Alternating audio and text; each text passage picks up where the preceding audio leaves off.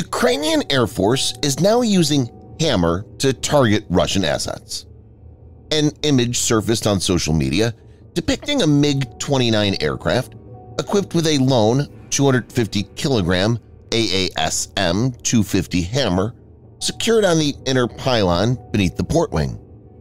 Notably, the aircraft featured blue and yellow markings strategically designed to mitigate the risk of friendly fire. It's evident that the French-supplied precision-guided bomb has been successfully integrated with the Ukrainian MiG-29 Fulcrum fighter jets. France started supplying the Armament Air-Sol Modulaire AASM, commonly known as HAMMER, highly agile, modular munition extended range.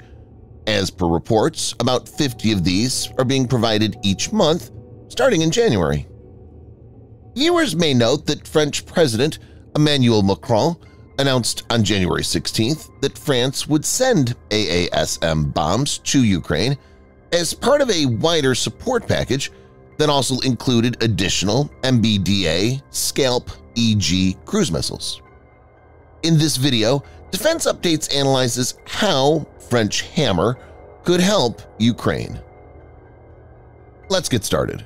Before we proceed, a word on NordVPN, which is one of the most trusted VPN brands worldwide that has a no-log policy validated by Deloitte, an industry-leading Big Four auditing firm. NordVPN provides an encrypted tunnel that protects your privacy by preventing external entry to your internet traffic, as well as enabling you to access content that's blocked based on geolocation. Best of all, with one NordVPN account, you can secure up to 6 devices at the same time.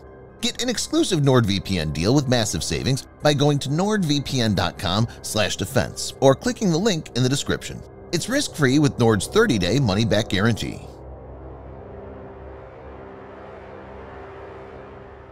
HAMMER is an all-weather, smart, air-to-surface standoff weapon developed by Safran Electronics and Defense.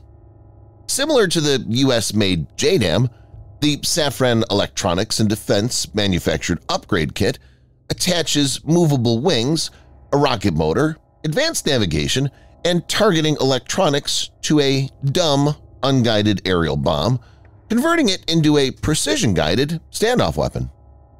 HAMMER is basically a conventional bomb upgraded with a guidance and glide kit. This enables it to have greater precision and reach. The baseline variant integrates a nose-mounted guidance section and a tail-mounted range extension kit, which consists of a rocket booster attached to a 250-kilogram or 550-pound unguided bomb. This variant features a hybrid inertial navigation system (INS), global positioning system (GPS) guidance. Other variants incorporate either infrared homing or laser guidance in addition to the INS and GPS one for increased accuracy. The AASM thus offers 3 different types of guidance options depending on the target and operational context. The kits have further been developed for use with 125-kilogram or 276-pound and 500-kilogram or 1,100-pound and 1,000-kilogram or 2,200-pound class bombs. HAMMER entered service in 2007 with the French Air Force and Naval Aviation, equipping the Dassault Rafale and Mirage 2000D. Depending on the drip altitude, HAMMER can hit targets at a maximum range of 70 kilometers or 43.5 miles.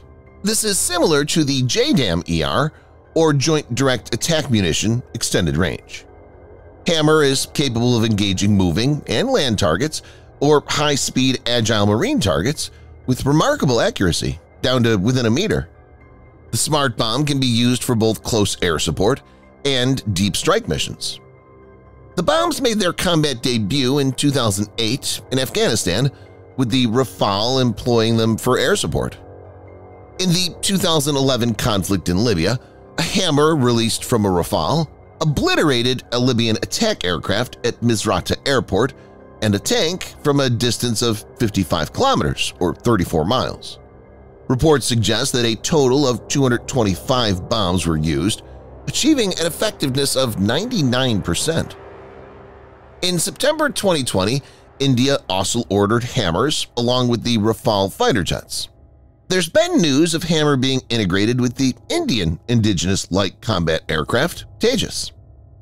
In 2017, La Tribune reported a unit cost of 120,000 euros, or about 130,000 pounds, for a new version called AASM Evolution Block 4, with the aim by Safran to lower it to 80,000 euros.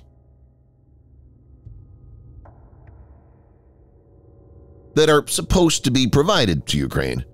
It's to be noted that the smart bombs integration and drop trials had occurred on a Lockheed Martin F-16 way back in 2014.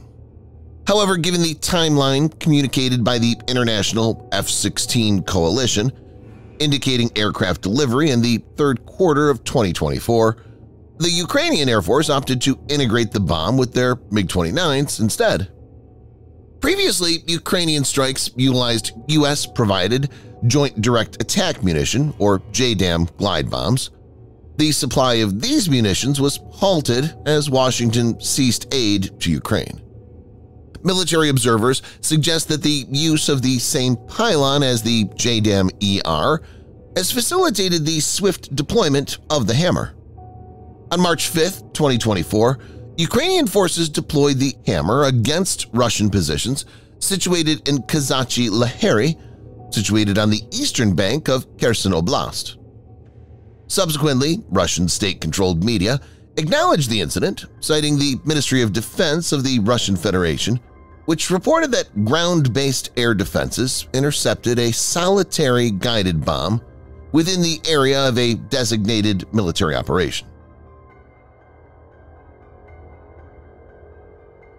Ukraine is largely dependent on foreign military supplies when it comes to sustaining its resistance against Russian forces.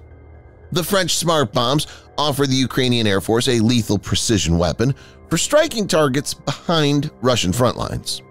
Their hybrid design sets them apart from conventional military equipment, mirroring a larger trend towards increased versatility and adaptability in combat gear.